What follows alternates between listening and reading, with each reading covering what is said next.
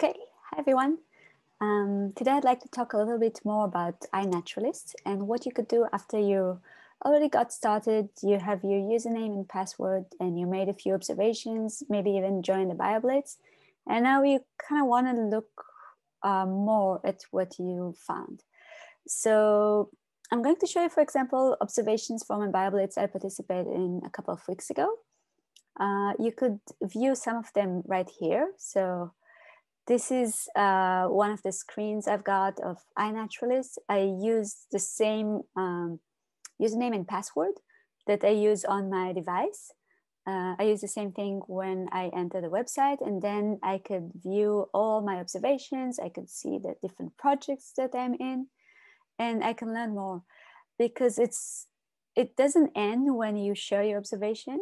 Then this observation is now out there and many people could view it. They could help you identify what you saw. They could write a comment. There could be an interesting discussion. So this is where you could learn much more. So yeah, let's quickly look at what the project page look like. So often when we organize a BioBlitz, we will have a project page for that event. And this project will accumulate all the different observations that everyone makes during the event. And they're all here. You can see that these are the species that were most observed and how many people participated and all that stuff, okay? So-and-so observations of 200 species and 31 people that observed different things. You could view the map, which is my favorite part. So each one of these points represent one organism that was observed during the event. And you can click on each of these and see what they are. You could also go into the observations. So let's say we click search and you can view what everyone else found, okay?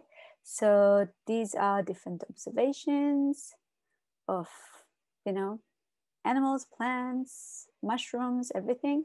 These are the different species. If I click right here, we had 201 species documented. And this is the one that was documented the most, the coot, either by different people or even by the same person. You can see lots of birds here.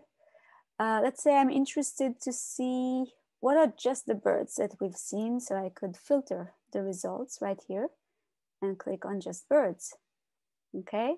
Or I could ask for mushrooms. Let's write fungus, okay?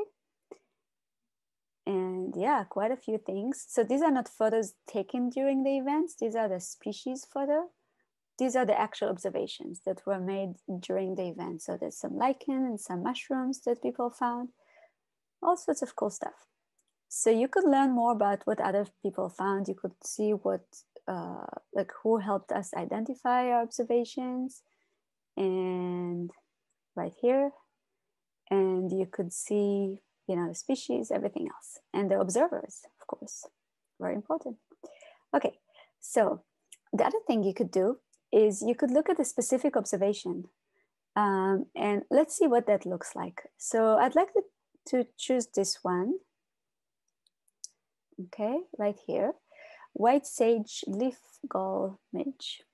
So this midge is a tiny little fly that makes its galls on this specific plant. And I'd like to choose this one because I can show you a few different things. So first, when I identified it, I wrote this name, and then someone else verified my identification. So they said, yes, we think this is this species. And then it changed into research grade, okay? Because both of us agreed on the same thing. And this is great because then people could use this observation for studies and stuff. If someone disagrees, then it would change into needs more ID. You could see here different attributes or annotations. So we could add whether it's alive or dead, the life stage, sex. It doesn't really apply for a gall, but for other things that could be pretty cool. The more information that you add is better. So often people have problems, their observations don't get identified. And I think the more you add here, you're more likely to get your observations identified. So for example, for this specific little insect, well, it doesn't look like much, right? But some people are interested in galls, so they might help you identify it.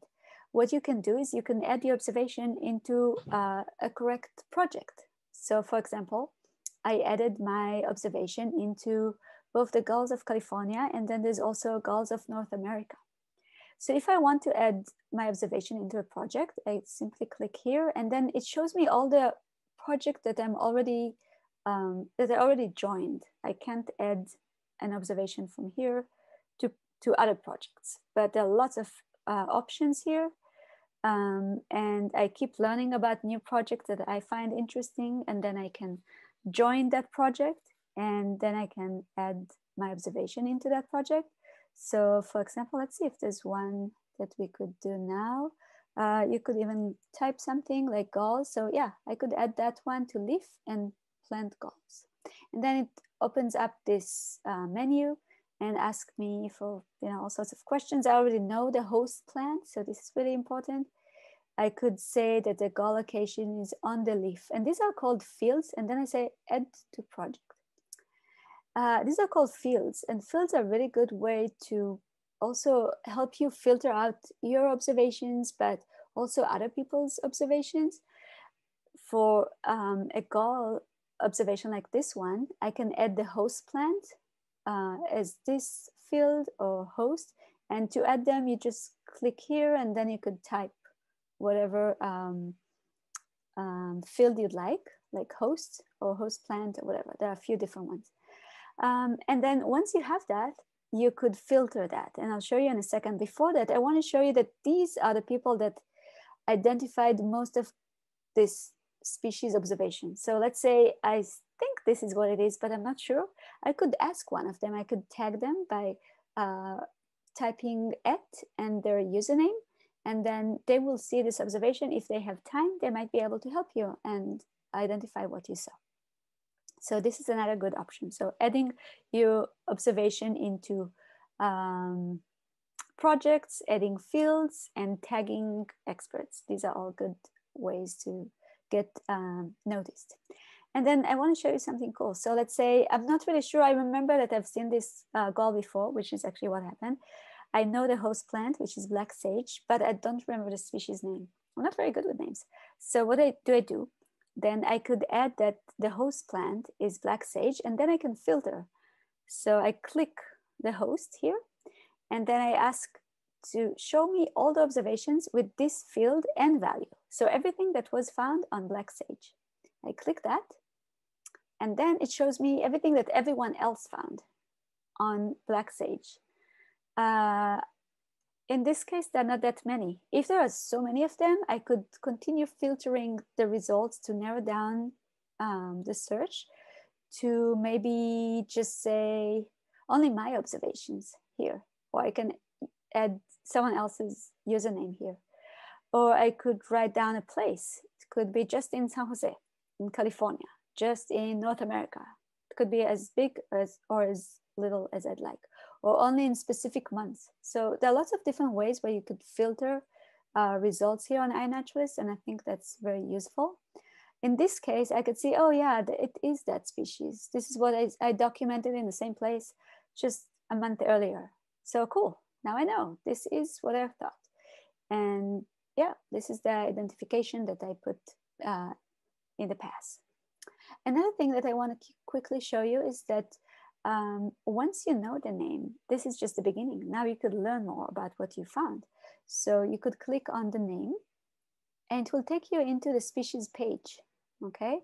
So here you could see where it belongs in the taxonomy right here, the hierarchy. You could view everyone else's observations or everyone's observations of that specific species. You could look at your observations of this species. You could view it on the map, which is beautiful. And you could directly go to Wikipedia. Unfortunately, we don't know much about this species, so there's not much here. And you could again go to taxonomy, status, similar species, lots of things. depending on the species. For some, you know, there's not much, but for other species, there could be a lot to see right here.